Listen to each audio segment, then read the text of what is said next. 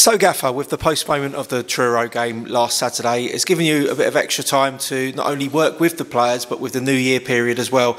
The players getting a little bit of extra rest, is that just as important as what the training is? It is for some of them. I mean, obviously you've got to keep them busy, you've got to keep them sharp if you can, and with the players that are here, because some of the players are playing quite a lot of games at the minute because we haven't got a big squad just yet. We'll talk about that in a minute, I suppose. Yeah, we're working hard. We work hard every day. They always work hard every day. As I said to you, know, some are new coming into our regime. They've got to learn our ways, if you like. So it has given us a decent opportunity to walk for a few things, jog for a few things, and then sprint through a few things. And yeah, we use the time wisely. And also, obviously, we saw over the period of the injury to Theo Williams, we got an update what the situation with Theo is now? Yeah, well, Theo, his loan time finished anyway, or he had 2 or 3 days to go. So he's gone back now, and obviously the loan's finished, so he'll be out for a little while. And you know, Fleetwood asked, you know, and the lad asked, it's better that he goes back to his parent club, gets his treatment, and then we'll see what we do in the future. But we were pleased with his, you know, with his game. He did improve. He would have scored goals. He was quick and so on and so forth. And we had a good spell with him in the team. So we'll have a look at it when we know he's back to full fitness. That's something that doesn't affect the National League, obviously, but does affect the top 4 divisions. January transfer window is back open. Good opportunities potentially? Well, yeah. I mean, the transfer window is always open to us, except with the Premier League.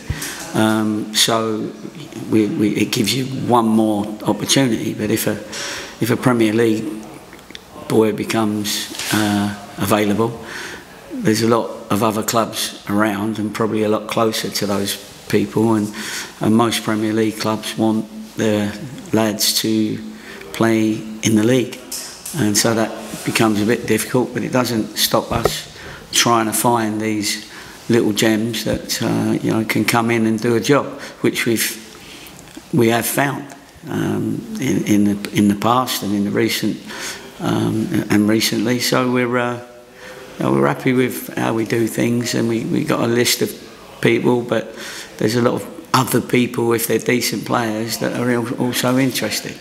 And yeah, and all the things that we talk about, the location stuff, but you know, we'll get a group together, and we'll certainly get a group together once. You know, when you asked me the question about the injured players again, once they all come back, we will have a very, very strong squad. Yeah, moving me nicely on to the injury situation. As it is, it's only Thursday, but is there any updates on any potentials? Short term, there's probably 2 or 3 of them that should be coming back within the next week or 2, maybe 10 days. We've got Aaron Jarvis goes and sees a specialist tomorrow, and they will give us the definitive of that, because he's now just started working a little. He feels that he's comfortable now that his injury's getting better, and it's a matter of a little bit of fitness, a little bit of looking after him for a few days, and then we'll wait and see what the specialist says on how long that takes, and that his injury is going to be. So, and that's the same with all injuries. You know, we're beholden to the specialists that either do the operations or see the player in the first place. They give him a time scale, and then they have to go and see him, the specialist, again, and then when they see him, he gives them another time scale, and us.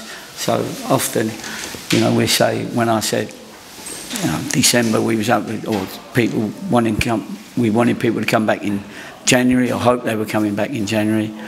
It's not something you can, you know, put your finger on an exact date because you'd be holding to the doctors and the specialists. So moving on to Saturday, Eastbourne come to town. Eastbourne away earlier in the season, one of our best performances of the season, in a nice comfortable 4-1 win. But they've had a change of manager. Their manager has departed.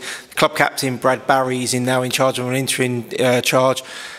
Is there a slight concern that you get that new kind of manager bounce, or are you well prepared for it? Well, we'll definitely be prepared for it. We've just got to make sure we play our game, and that's important, especially when you're at home. You got to work on your game with the thoughts of where can they be dangerous, and maybe the unknown is, as you sort of alluded to, is sometimes dangerous. They're a full-time club, and they're certainly below the league table is below their standard that they would have hoped. But no, we've got to look after ourselves. We've got to make sure that our game's right, and if your own game's right, that should alleviate a lot of the problems that the opposition might give you. So, especially with a new manager syndrome. So we'll have to wait and see. But I think it's important that we haven't scored for a couple of games, so we need to get some goals, and as we did previous to that.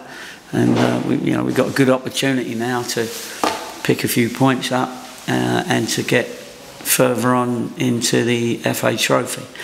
The problem is that the more successful you are in the trophies, obviously you start missing games. Now we've already got 8 games in February, which is the shortest. So they told me at school, the shortest number of days in a month, and so it's going to be tough. That so hopefully we will have a bigger squad come those 8 games in February. We're lucky enough to have moved everything into February rather than into January, but we've got to be ready for that, because that will be a key month in our season.